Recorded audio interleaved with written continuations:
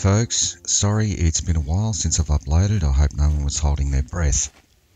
As you may know, there was a technical error with my impact calculations, and I've been meaning to get this video up for months, but I've been very busy at work.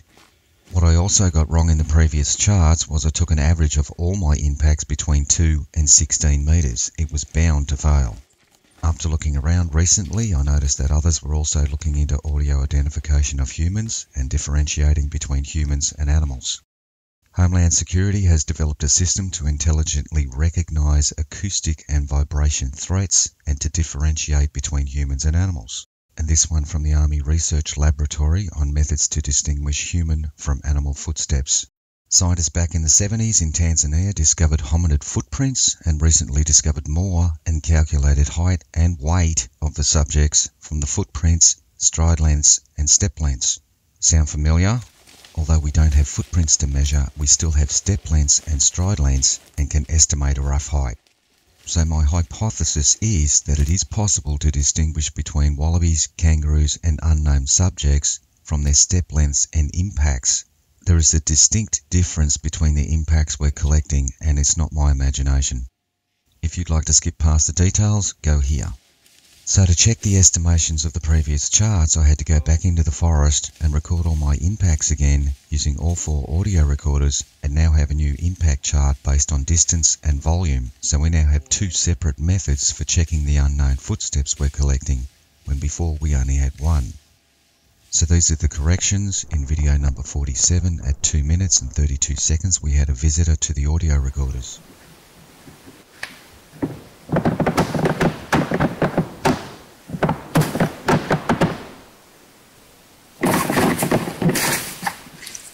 This is the new chart showing multiple comparisons of the same subject at various distances compared to my footsteps at various distances. The unknown subject has blue columns, my footsteps are orange columns, and the wallabies are green columns.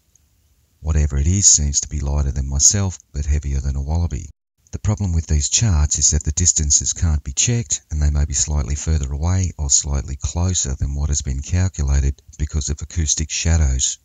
That means trees, boulders, bushes and stumps blocking the audio signals, but the impacts can't be hidden. This doesn't mean that the subject is a yowie, and you'll have to decide for yourself what it is.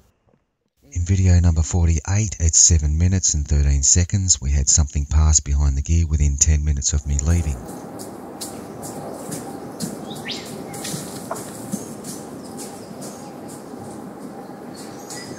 Here's the new chart, and it's showing something very different to the previous chart. Although I can't prove it, you can see it for yourself.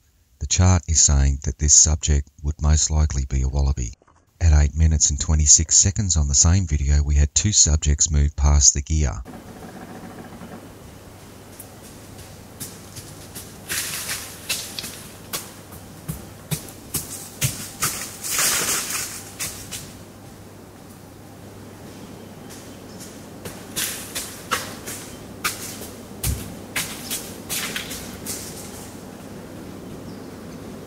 Here's the charts for both subjects showing the comparison to myself. Again, you'll have to judge these for yourselves. At 15 minutes and 55 seconds of the same video, we had what I would describe as a protest to me leaving the gear behind.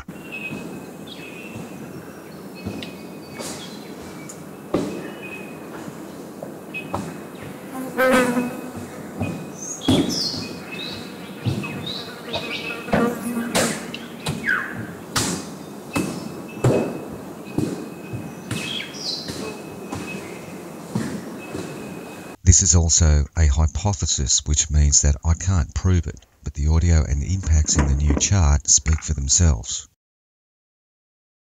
At 17 minutes and 11 seconds of the same video, we had a nighttime visitor.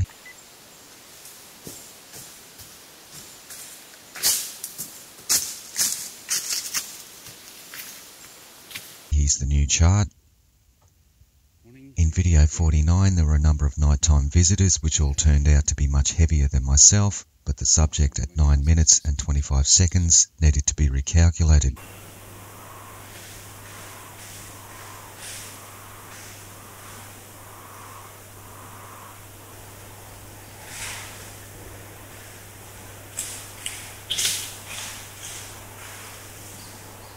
According to the data, the subject was over 30 metres away, and so the impacts were averaged to calculate the lone blue column.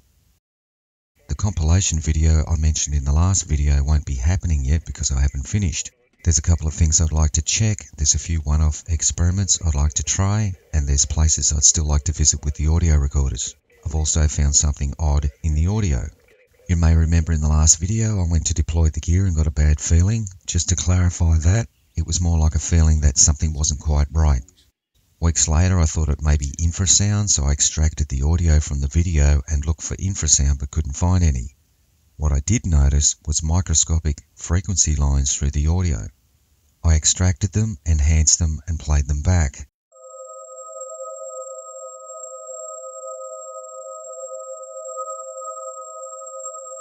I checked the camera footage from different times and places and found more microscopic frequency lines.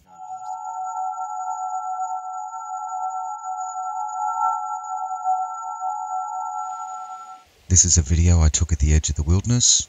At that place I recently made a recording with a high resolution recorder and found ultrasound and very low frequency sounds.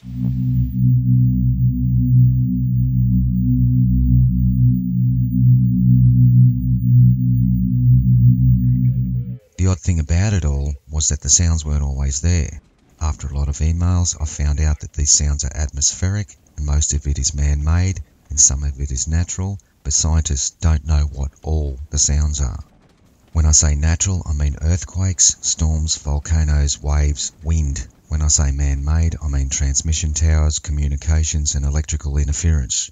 We may be aware of them subconsciously, though we can't necessarily hear them physically, but audio devices can record them. My audio recorders can only record a fraction of the soundscape and human hearing is limited, so the new question for me is, are there signals or calls in the forest which we can't hear?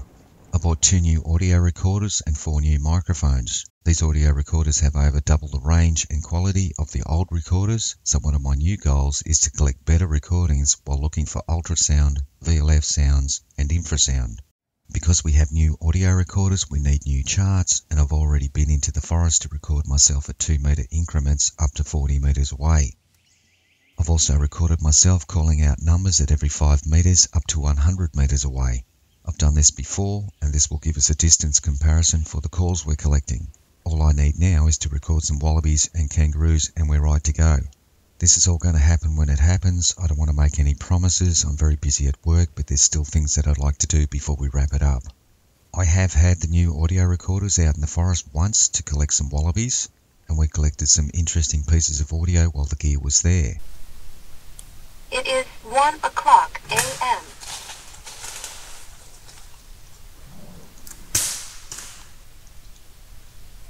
Be safe over the holidays. I'll see you next year, and thanks for watching.